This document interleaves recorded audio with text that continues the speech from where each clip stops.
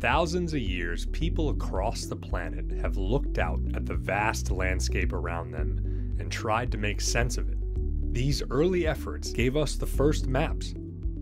Today, various remote sensing platforms are providing enormous amounts of data into a broader group of systems, collectively called geospatial intelligence.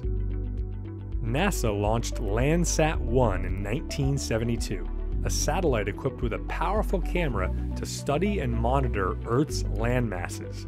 At the same time, Esri, a private company, began digitizing mapping information for commercial use.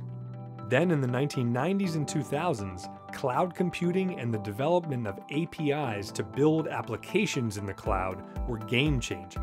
Today, geospatial intelligence is evolving into a commercially available toolset that integrates seamlessly into existing work streams. This is exactly why it is a perfect example of how space-based technologies are leading us forward into the future.